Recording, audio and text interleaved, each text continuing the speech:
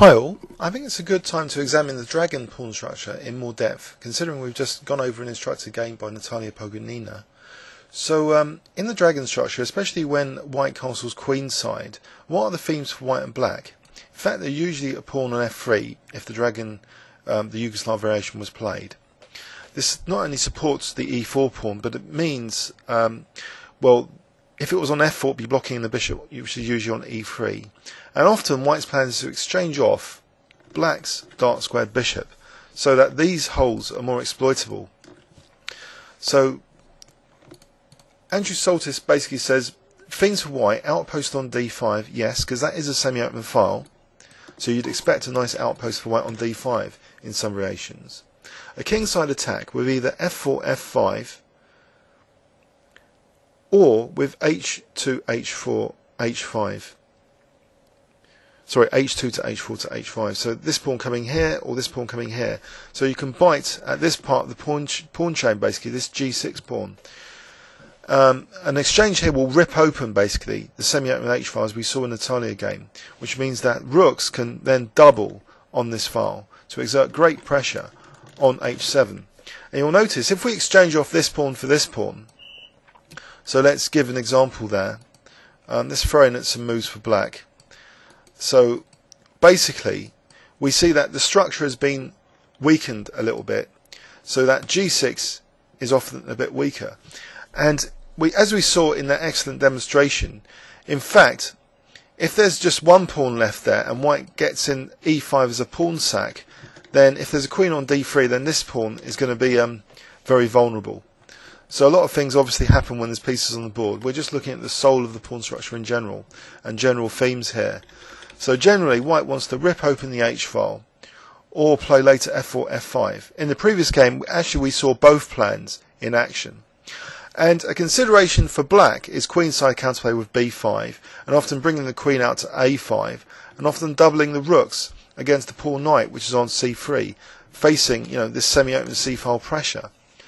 And the way which we saw that neutralised a bit in the previous game was white playing later f4, f5 with a rook on h3 defending laterally like that. So the game we saw is bringing alive some of the themes of this pawn structure.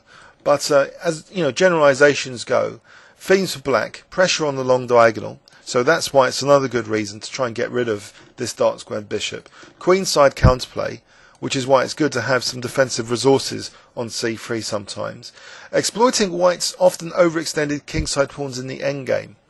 So if these pawns are sort of left, say, on g5, if there's a pawn on g5, that can later be picked up in an endgame if black's king, didn't get it completely, and black can often win the endgames. Also, I think, you could say that black has more central pawns, so being able to create maybe a passed d pawn in the ending, or march the king on the dark squares potentially.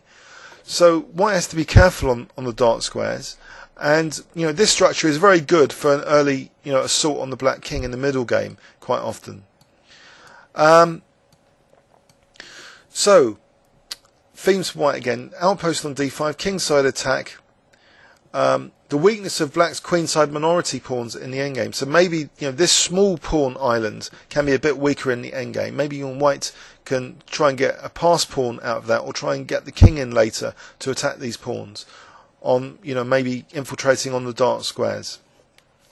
So these are very broad, abstract generalizations. So you might think, well, are they so sort of broad and abstract they're not even worth mentioning? Well, I think a lot of the plans of dragon games are dictated fundamentally by the pawn structure, and of course you have to look at the dynamics of the position, how the pieces are interacting here. But structurally, this is a very exciting pawn structure, I think, when both sides castle on opposite sides. What else to say about it? Basically, the semi-open file here, I'm not personally convinced about the knight on d5 as a major thing. We didn't see that in the previous game. But it can, if it provokes a weakness, then this pawn will be a little bit weaker.